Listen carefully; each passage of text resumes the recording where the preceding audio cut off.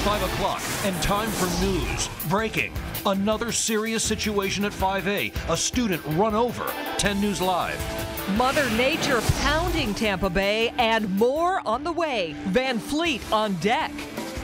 The Amber Alert extended outside of Florida. Cops casting an even wider net. A beer truck flips into the drink. 400 pounds of teeth, scales, and nails. And a woman calls 911 because she says the screaming goats sound like they're screaming, help. The big show, first at 5, starts now. You're watching 10 News in HD, powered by Bright House Networks, home of free HD. From Tampa Bay's news leader, this is 10 News at 5. First at 5 starts with breaking news. Live pictures right now from Pasco County near 5A High School. A student hit crossing the road. 10 News on the ground and ready with a live report. But first, wind and rain, a soggy Thursday throughout the Bay Area. This is video from Manatee County this afternoon as one of those strong storms moved through. And here's a look at the radar right now. You can see we are still dealing with wet weather in the Bay Area. Van Fleet will be here shortly. Hello and welcome, everyone. I'm Heather Van Est. And I'm Charles Billi. We begin with breaking news out of Pasco County. A student hit by a car in the area of Chicago Avenue and Chris Street. 10 News reporter Melanie Michael is live near 5A High School. She joins us now. Mel? Hey, Charles, good evening to you. Of course, this is a very serious situation going on near 5A High School. A young woman, her name is Ocean Lee Mackenzie Marshall. She's 16 years old. She was hit by not one, but 2 cars coming home this afternoon from school. She lives in this area near the high school. Our 10 News cameras were rolling this afternoon near the scene. We want to show that to you right now. Again, this happening around 2 o'clock this afternoon. A very fluid situation. The investigation is currently happening as we speak. This young woman is in serious condition, we're told, with injuries at Bayonet Point Medical Center. Now, here's what happened. She was trying to get across the road when she was hit by a car. Then after she was hit, she hit the ground and rolled underneath another car. All of this information coming into us from the Florida Highway Patrol, and it is indeed very serious. Again, she's 16 years old, in the hospital, getting treatment right now at this hour, and people who saw it say it scared them to death. I was watching TV and all of a sudden I heard a big loud thump noise and a screech mark, and what ended up happening was I walked outside my door and I saw this F-150 that's here on the corner here, a girl laying underneath it, and it looked like her head was near the passenger tire. Look at you. Again, this young woman's name is Ocean Lee Mackenzie Marshall, 16 years old, a 5A high school student. Standing with me now, right now, live, is an exclusive interview with the Pasco Superintendent, Kurt Browning. Thank you so much for talking with us. This is very frightening for your students, for your parents, for your teachers who live in this area. Talk to us about it. Well, it is, and I was at a middle school this afternoon when I got the word that the accident occurred, and certainly it's tragic, it's troubling. We'll have crisis teams at 5A High School in the morning to help faculty and I think more importantly students get through this.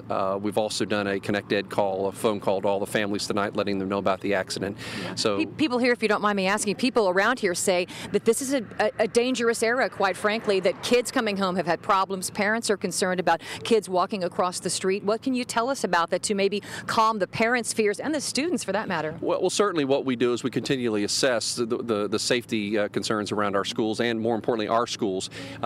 But as I pointed out to you before we went on camera, I mean, where the accident occurred was off school property, and nothing prohibits students from crossing the road wherever they want to or choose to cross the road. So we're going to look at this, and we'll work with the officials to make sure that our students remain safe. Okay. All right. Thank Great. you so Thank much, you. Superintendent, for joining us. Again, an exclusive interview right here on 10 News with the Superintendent. They'll be looking at this issue further to see if there's anything more that can be done to keep these kids safe. But again, 16-year-old Ocean Lee Mackenzie Marshall at Bayonet Point Hospital in serious condition at this hour. We'll have more reports coming up tonight on 10 News at 6, but for now, I'm Melanie Michael, live in Hudson, 10 News.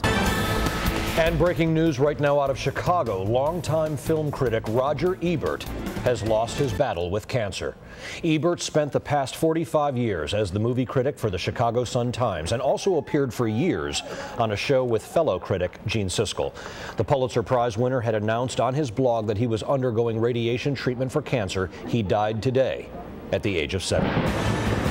And this is a 10 News weather alert. Another line of storms on the way. Now, this is a look at South Tampa this afternoon. Kind of gloomy most of the afternoon. This is video from the intersection of El Prado and Henderson.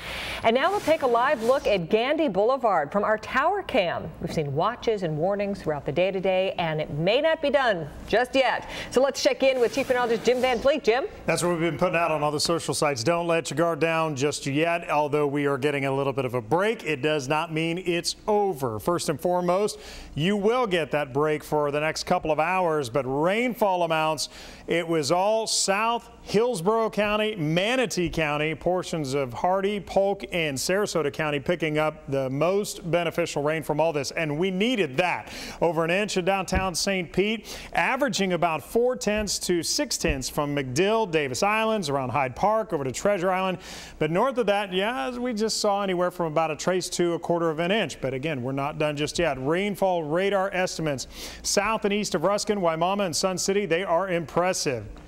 5 inches of rain around I-75 just to the southeast of Ruskin. We had a viewer email too, and that does verify her rain gauge over 4 inches. Bradenton, Palmetto, the bullseye for you guys as well. 4 to 5 inches of rain just from this one event. As we look down to Sarasota, 3 inches of rain in many places for you as well. Now, as we expand our view, it doesn't look that ominous, but what you don't see is what's threatening. Sunshine hitting the warm Gulf water. We will get an upper level piece of energy coming later tonight and through tomorrow morning. I'll take you through that step by step, county by county, and another round possible for you. And when it all clears for your weekend, Charles, coming up, I've got the details. Okay, Jim, and stormy weather likely contributed to this scene. The driver of this beer truck lost control, hit a guardrail, and then flipped over the highway into the Manatee River. We have a live crew down there this afternoon. We're going to bring you a live report at 5:30. And an Amber Alert update for you. Law enforcement is casting a wider net for 2 missing South Tampa children. We have new information tonight in the search for the 2 young boys at the center of what investigators say is a parental kidnapping. They could be just about anywhere by now, but investigators are getting a lot of tips. 10 News reporter Eric Glasser is covering Hillsborough County tonight. He's live at the sheriff's office. And Eric, I know yesterday we were really hoping to hear from the grandmother today, but that didn't happen? It didn't happen, Heather, and the reason is this. They say that the timing, in their opinion, just wasn't right. Remember, the grandmother was at the center of this kidnapping. She was the one who called 911. They were afraid that if she stepped in front of the microphone, yes, it might help the situation get the word out there. They were also afraid that she might say something that would spark some oversensitive reaction to it, and this is a time where they want cooler heads to prevail. They did, however, release that 911 tape of her calling up yesterday, and you can hear that sense of urgency in her voice. He tied me up. I was able to maneuver myself to appearances. An emotional call to 911. Patricia Hauser telling authorities her son-in-law, Joshua Haken, has just tied her up and kidnapped his 2 sons, 4-year-old Chase and 2-year-old Cole. He's not supposed to be near them. He's been missing for 9 months. Sources tell 10 News Haken was not armed at the time of the kidnapping. They're still searching for the 2006 Black Sierra pickup, license U95KT, and say it could be anywhere by now. As survivalists, he and his wife Sharon could be at a remote campsite or perhaps heading toward sympathizers in California. We're working on getting the information on the children on billboards across the southwest and southeast part of the country. Investigators releasing more details explained their concern for the boys. While not in immediate danger, sources described the Kakens as armed survivalists. Last June, heading to the West Coast with the boys, they got in trouble in Slidell, Louisiana, and it was there their troubles started to snowball. Police in Louisiana say the Hakens, attending an anti-government rally, were later arrested for creating a disturbance at their hotel. In their room, they found drugs, weapons, and the 2 boys. The couple also alarmed authorities by telling them about completing their ultimate journey and taking a journey to Armageddon, somewhere in California. The children were placed in temporary foster care, but it got even more serious when Joshua showed up at the foster home with a firearm, demanding the return of his children.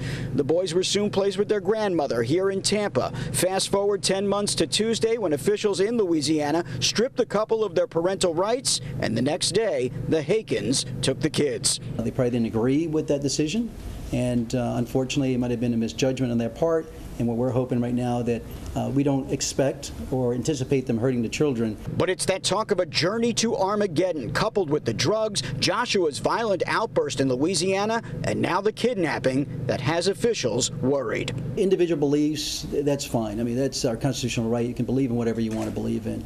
It's the manner in which the kids were taken is of concern to law enforcement, and the reason we're taking the steps that we're taking. There have been plenty of tips filing in, I can tell you, from all over the country. Earlier today, what they thought might have been a pretty good lead somewhere in the Tennessee area turned out to be nothing. Again, police are asking you to be on lookout for that truck. If you see something, give them a call. Reporting live in Tampa, Eric Glasser, 10 News. Eric, thank you. 10 News team coverage continues now. Who is Joshua Haken and what led to this week's kidnapping? 10 News reporter Preston Rudy has been digging into Haken's past and joins us now live from outside the 35-year-old South Tampa home with some answers. Hey, Preston. Yeah, good afternoon, Charles. We know that Haken lived in the home that you see behind me, and we know that he loved guns. We know that he loved shooting guns. He loved the USF Bulls. And based on the comments that he posted online, he also loved his kids. And as Eric just explained, the custodial problems really began last summer in Louisiana when he was picked up for possession of marijuana on a cross-country trip with his family on what he described as a journey to meet Armageddon. If you believe what Joshua Haken posted online, he thought every religion from Christianity to atheism was a plague. The father of two boys also thought he was the luckiest man alive. And he claimed his interests included sailing and shooting. That explains why he frequented a website for owners of Caltech semi-automatic pistols. He was also registered under the name Sailing Bull on the website Adam vs. the Man, a site for libertarian activist Adam Kokesh. The mailbox outside Haken's modest 1,500 square foot South Tampa home also gives a big clue that Haken may have believed in conspiracy theories, like those espoused on the website Infowars.com, which is run by radio host Alex Jones. We do know Haken's trouble with the law began last summer, when police were called to a Slidell, Louisiana hotel for a disturbance involving Haken and his wife.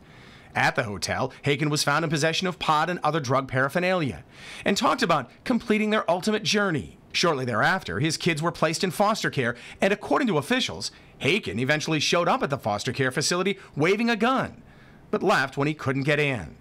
Then on Tuesday of this week, Haken's kids were turned over to the boys' grandparents.